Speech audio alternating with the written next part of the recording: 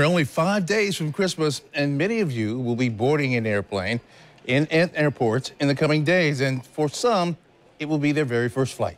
Security remains top priority nationwide, and airport officials here in Jacksonville want to make sure you're prepared so everything flows as smooth as possible. Channel 4's Elizabeth Campbell is joining us live from Jax Airport with some do's and don'ts for holiday travel. Elizabeth. Well, Janice and Rob, officials here at Jacksonville International Airport recommend you get here about an hour and a half at least before your flight. But if you're going to be at a bigger, busier airport in the nation, they recommend at least 2 hours.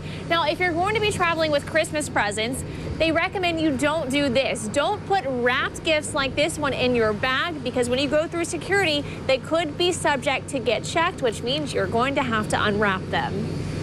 It can be very stressful and anxious. Kristen Boyack says traveling with her 1-year-old daughter, Nora Jewel, isn't the easiest task, but she has some advice for other parents. We just packed lots of snacks and a few toys, and this time we traveled really early. We had 6 a.m. flights, and that worked out well because she napped. Even traveling alone can be chaotic. Officials with Jacksonville International Airport say be patient and plan on longer lines.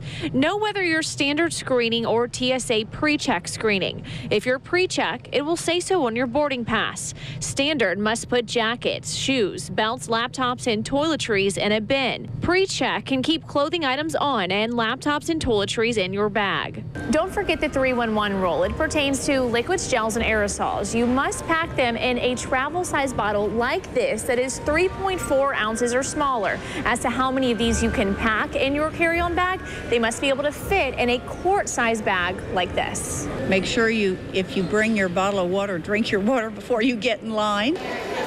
Firearms are not allowed through security. You can have an unloaded firearm in a locked, hard-sided container as checked baggage only. If you prepare before you arrive and give yourself proper time, your holiday airport experience should be a pleasant one. Enjoy. Yeah, enjoy. Travel light if you can. Yeah, travel light is big. And if you have questions, just ask your attendants. You know, they can help you.